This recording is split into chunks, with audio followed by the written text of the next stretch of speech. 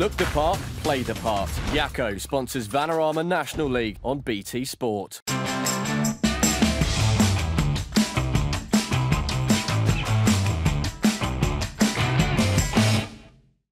Hello everyone and welcome to the Vanarama National League highlight show on BT Sport. On Good Friday, our cameras were at Prenton Park to see promotion rivals Tranmere Rovers take on Aldershot. A significant game for both clubs, with Rovers still chasing the title and Aldershot looking to secure a playoff place. More on that game in just a moment. First, here are your headlines. Lincoln on the brink of the title after 2 late goals sink Torquay. Southport are relegated after they crumble at Crabble. And Solihull's 6th defeat in a row sees them slide towards the drop zone. First up, a massive match to kick off a jam-packed show. Tranmere Rovers knew they had to win to give themselves the best possible chance of catching league leaders Lincoln City. But their opponents on Good Friday, Aldershot, had just as much to play for, with the playoff places still up for grabs. Your commentary comes from Chris Hargreaves and Adam Summerton. Straker.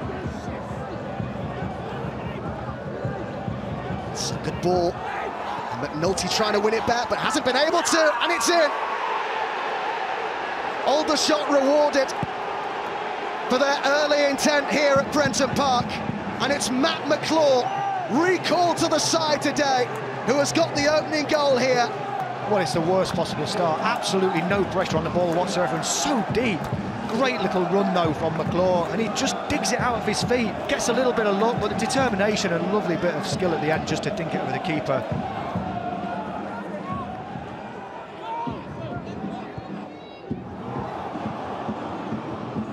This is Norwood. Stockton getting up in support. Norwood decides to have a go, and it's been spilled in. Equalising goal for Tranmere Rovers is scored by Carl Stockton. A little bit of quality from Connor Jennings, a great ball through. It's sort of a weak strike, really. Keeper's got to do so much better there, I think. But I have to say the follow-up and the finish is excellent. Mensah. Benyon managed to find a bit of space, and he's found Mensah again. Brilliant ball! Fine save by Davis. Really good goalkeeping. You won't see a better reverse ball than Kundai Benyu there. Absolutely tremendous. It's just a great ball. Good timing, should score. Mensah's had a good season. 6 National League goals, but unable to make it 7 there. There's a great chance here, and it's been taken! Connor Jennings for Tranmere Rovers with his 5th National League goal of the season. Just absolutely turned off on this throw-in. Centre half, just ball watching. Great finish, good anticipation, in a flash of an eye, goal. And he does not miss in those situations. Up towards McClure. This is Mensah to strike it early. Oh, what a good finish. Really good goal from Bernard Mensah. Found that bottom corner. Such a precise finish. Well, what a good move. Great diagonal ball, first of all, from Nick Arnold. Good little flick. There we're coming up. McClure wins the header. The first touch is just off his knee. Takes him a bit wide, but what a brilliant finish that is. You're just praying for one chance. The one chance to go to your goal scorer. I might come here for Jennings, and Evans took it away from him for the moment. Tranmere desperately trying to keep it going. Maynard with the header. Jennings plays it wide. Ball with the cross and cut out by Evans. Last-ditch defending, but they got the job done. Brilliant piece of defending again. All square at Prenton Park. A point each for Tranmere and Aldershot on a day when both badly craved all 3. Mickey Mellon and Gary Waddock may yet meet again in the playoffs, who knows? We were second to an awful lot in that first 25 minutes. We just asked the question why that was at second half, in the first half. Second half we started it much better, sort of got on the front foot a little bit, and it just wasn't to be. I think there was a few free kicks and corners that we thought maybe in a tight game like this you might nick it, but it wasn't to be. How much of an achievement would it be for Aldershot to make the playoffs? It would be an unbelievable achievement. We want to do it, of course we do, but if we don't, these group of players have done extremely well this season. We're really ahead of where we should be, you know, because we've only come together this season. And, you know, if we can, as I said before the game, if we can keep this group together, you know, hopefully at some point we'll be able to go where we want to go to. With Tranmere only drawing, an opportunity presented itself for Lincoln to move 5 points clear at the top of the National League, but the visitors desperately needed a result in their bid to avoid relegation. Danny Cowley's team were chasing a 5th league win in succession. Jack Muldoon had Torquay's Brendan Moore at full stretch to keep the game goalless at half-time. The Imps began the day 3 points clear of Tranmere, but they might have sensed their luck wasn't in when a Sam Habergan cross was deflected into the path of Adam Marriott, who was denied by the post. The fans at Sincilbank were taken on an emotional roller coaster in the closing stages. Rory Keating was on hand to bundle home and give Torquay an unlikely lead with 12 minutes to go. Cowley's looked to his bench for inspiration so much this season. With 4 minutes left to play, 2 subs combined when Marriott's shot was parried into the path of Harry Anderson, who drew Lincoln level. And an incredible turnaround was complete courtesy of a sensational free kick from Habergan in the 88th minute. A win at Gateshead on Monday, live on BT Sport, could see Lincoln return to the Football League after 6 years. It just feels that we need to get another 5 points. That's what it is. You know, somebody in the dressing room just said that it's, you know, performances like that or wins like that, comebacks like that are what champions are made of, but they're not. Champions are made of the team that gets the most points at the end of the season, and we need to get 5 points. We need to play a bit better if we can. But if we can't play better, we need just to keep fighting like we are. And as I said, I can't tell you how proud I am of the fight of the group. Forest Green Rovers won away at Tranmere in midweek, a result that did more damage to their opponents' promotion hopes than it did to enhance their own. But Mark Cooper's men were out to confirm their place in the playoffs against an out-of-form Chester. The first sight of goal fell to top scorer Christian Deutsch, who was denied by the post. It was clear to see which team was full of confidence. Forest Green's Kane Woolery trying his luck from long range, producing a flying save from Chester keeper Alex Lynch. John McCarthy saw his defence under siege in the first half. This time, Omar Bagil beat Lynch via a deflection, but he didn't beat the crossbar. It didn't take long after the restart for the host to make their dominance count, and it was that man Deutsch with a cool finish. 25 this season for the Welsh striker. It was one-way traffic in Gloucestershire, Kane Woolery making space for the shot. Further frustration for Forest Green, hitting the woodwork for a 3rd time. But there was to be no smash and grab from the visitors. Liam Noble sealing all 3 points with a sublime strike. Forest Green's season will be extending into May for the 3rd year in a row. We just concentrate on what we do and try and keep winning games and keep the momentum going. That's 3 wins and 3 clean sheets for us, so we're in a good place at the moment. Victory for Lincoln officially ended Dagenham and Redbridge's distant hopes of automatic promotion, and John Still's men are yet to officially claim a playoff place. 3 points at Boreham Wood would go a long way to making it possible. It was the hosts who struck first at Meadow Park, Morgan Ferrier getting the better of Scott Doe before teeing up Ricky Shakes 1-0.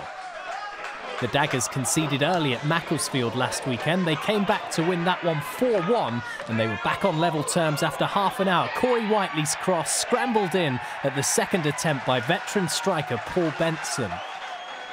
Whiteley was the architect for the away side, as he has been so often. His curling effort was well kept out by Boreham Wood's Grant Smith just after the break. And a fast start to the second half saw the Daggers take the lead. Benson unmarked and on the score sheet for the 2nd time. The 37-year-old Benson then missed a glorious chance for his hat-trick, heading wide.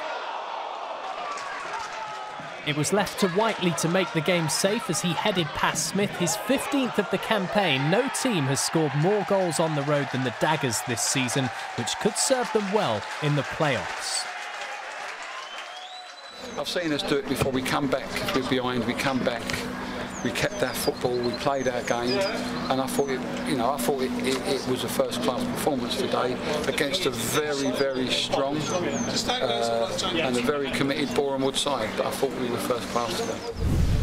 Bottom of the table, Southport knew that if other results went against them, defeat at Dover would signal relegation to the National League North. But the hosts had their own motivation. Victory would take Chris Kinnear's team into the top 5. And it was only a miraculous goal line clearance from Robbie Cundy that prevented Southport slipping behind early on.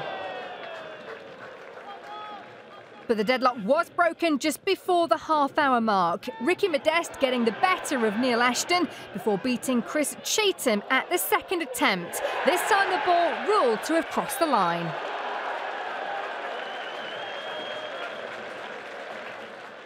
With 20 minutes to go, Dover delivered a dagger to the heart of Southport. Ricky Miller's volley somehow found a way through goalkeeper Cheetham.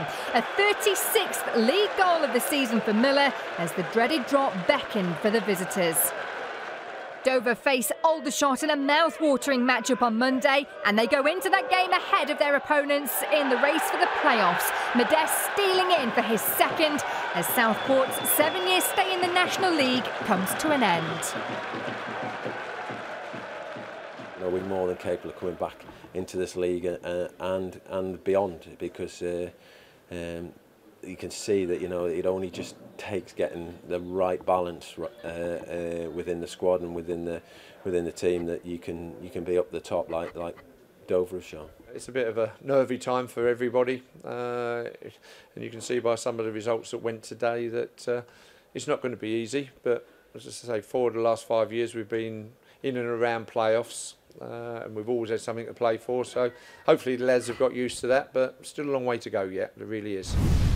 A defeat and a draw in their last 2 matches had left Barrow 3 points off the top 5. They travelled to take on Bromley, who are looking to confirm they'll be playing National League football next season. The home side came flying out of the blocks. A free header for George Porter at the back post, Bromley in front within 10 minutes. Paul Cox's side have spent much of the campaign fighting for a playoff place, and they were given the chance to equalise less than 10 minutes later. Jack Thomas's run halted by Connor Diamond, penalty to Barrow. Richie Bennett stepped up to confidently convert for his 14th of the season. In a frantic first half, referee Craig Hicks was pointing to the spot again only a couple of minutes later when Bromley's Blair Turgott was fouled by Danny Livesey. Turgott took on the responsibility to register his 12th of the campaign and restore Bromley's advantage. And 2-1 became 3-1 when Toby Show Silver nodded in from close range. He's now got 5 in his last 3. Barrow's best opportunity to reduce the deficit came when Akil Wright's header was pushed onto the post by Ross Flitney. Just moments later, Bromley confirmed they'll be staying in the 5th tier when Shane McLaughlin's shot was spilled and Show Silver was there to follow up. A big blow for Barrow's playoff hopes, now 6 points off the top 5 with 3 games remaining. Just 1 win in 7 games had seriously dented Gateshead's playoff hopes. They knew only a victory away at Sutton would be sufficient to realistically keep their chances of a top 5 finish alive. On the contrary, Sutton were looking to ease any lingering relegation fears they may have, and they were handed a golden opportunity to take the lead moments before half-time when Dan Hanford brought down Maxime Biamu in the box. Rory Deakin confidently dispatched his 7th of the season from the spot to give his side the lead at the break. Paul Doswell's side were looking for just their 2nd winner in 11 matches. They doubled their lead on the hour mark when Biamu reacted quickest in the box before firing past Hanford. The hosts thought they'd scored a 3rd when Jamie Collins headed in at the far post, but the Sutton captain was penalised for a push on Luke Hannant. A 3rd goal was on the cards for Sutton as Gateshead failed to record a single shot on target. It came when Craig Dundas squared for Biamu to tap in his 2nd of the afternoon. The 3 points move Sutton up to 13th and they now have a top half finish in their sights. Gateshead's playoff hopes have all but evaporated.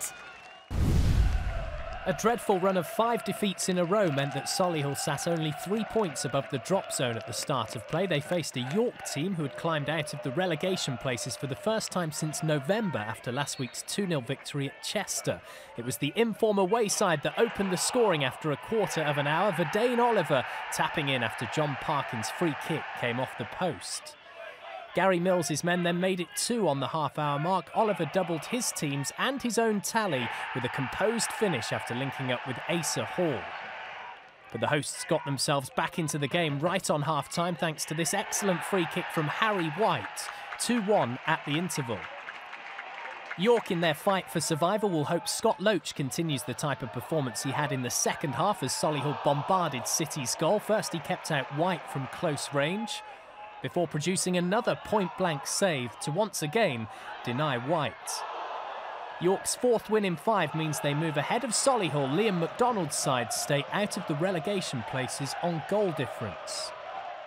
The game could have been over at half-time, and then goals change games. You know, they score a great free kick, gives them a massive lift, and they've had a few chances second half, and it was a different game. But I thought it was the best 45 we've played all season for me. We're still down there with everybody else, so you know, it just shows how important. I think we've won 4 out of 5 now, so it just shows how important those wins are. I thought we were poor first half, like we have been over a number of games. But I thought second half we were much better, and you know, we're disappointed we haven't got anything out of the game. I thought we deserved it. 4 consecutive defeats had seen Braintree drop back into the bottom 4 for the first time since December. They hosted a Guiseley team still well within the relegation picture themselves. In a tight first half, the clearest opportunity fell to Adam Boyes, but the Guiseley forward could only hit the side netting. Shortly after half-time, the home side went ahead when Jerome Akimo found space in the box to head home his first for the club. The Essex side then made it 2 through Michael Cheek, who volleyed home after Manny Parry had headed back across goal. That's Cheek's 19th league goal of the season, an impressive tally for a team battling the drop. The 3 points not enough for Braintree to move out of the relegation places. They remain in the bottom 4 on goal difference. Guiseley are now just 1 point above the drop zone. It was a tight game, you know, we knew that Guiseley were going to be a tough opposition, but I thought we deserved it in the end, and we're happy with the 3 points. We're fighting, and we've got to continue fighting, and we've got 3 big games coming up. North Ferriby knew they had a huge amount to do if they were to extend their stay in the 5th tier to a 2nd season after those victories for York and Braintree. Anything other than a win against Eastleigh would have resigned Steve Howsham's men to National League North football for next season. The hosts had lost 8 of their previous 9 at home, but they took the lead here when Robbie Tinkler capitalised on a mix-up between Gavin Hoyt and keeper Graham Stack to score his 4th in 6 games. Eastleigh almost hit back immediately, but somehow a combination of Tom Bolton and James Middleton kept out Sam Matthews and then Craig McAllister from close range. Richard Hill's men did get their goal though with 15 minutes to go when a sweetly struck Ross Stern shot went past on-loan Wigan keeper Owen Evans. With the game looking set to finish all square, North Ferriby stole it right at the end when a cross-come shot from Sam Topless was met by top scorer Reece Thompson.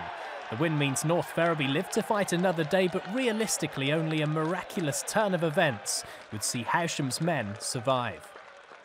Some of the football we played was a joy to watch, and you know, I questioned them at half time and asked them. They must have been enjoying it because we was playing some good stuff, moving it about well. The only downside is that we didn't come more than 1 up in the first half. We had chances, we could have easily crumbled, but we didn't. We dug deep, we had big hearts, and you know, that letter R is still not against our name. Woking only sat outside the relegation places on goal difference at the start of the day. Their fight for survival continued with a home tie against FA Trophy finalist Macclesfield.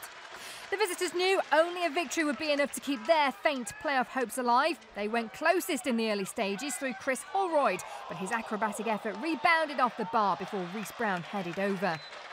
It was a tight affair at Kingfield, but the hosts were handed a huge opportunity to break the deadlock after an hour when referee Carl Brook ruled that Danny Whittaker pulled Kane Ferdinand in the box, penalty Woking.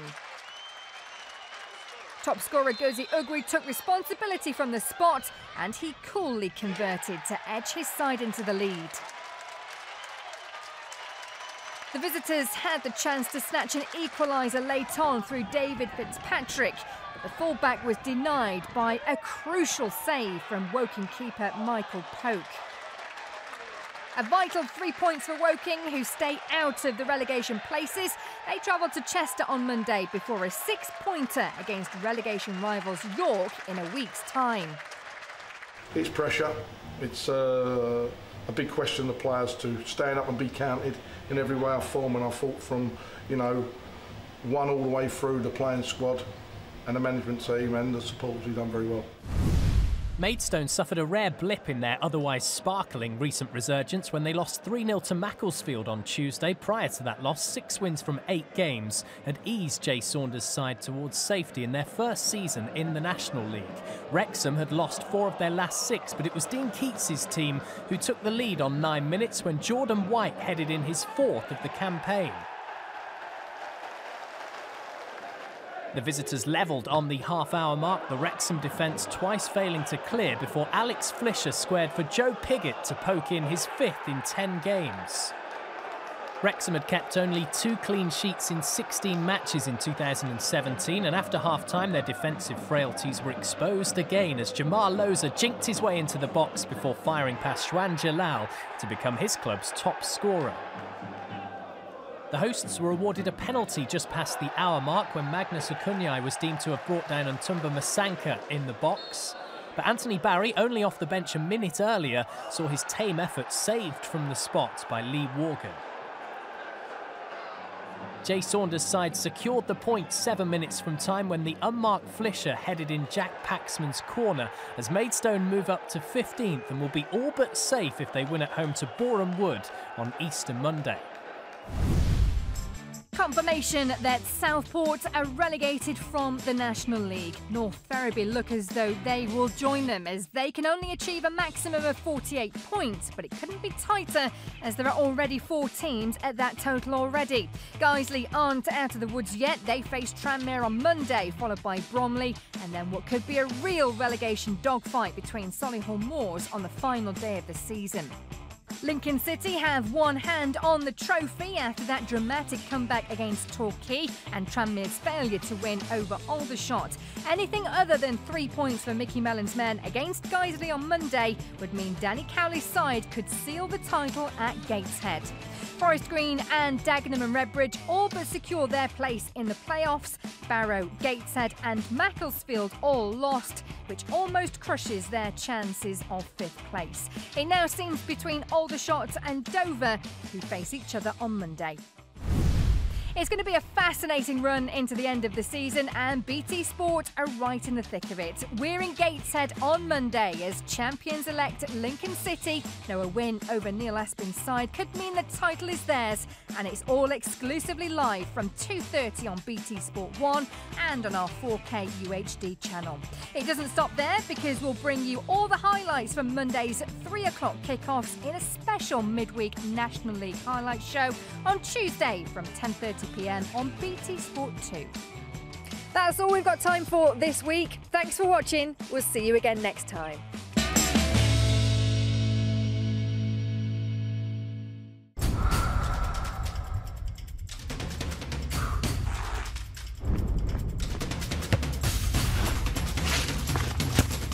Look the part, play the part. Yakko sponsors Vanarama National League on BT Sport.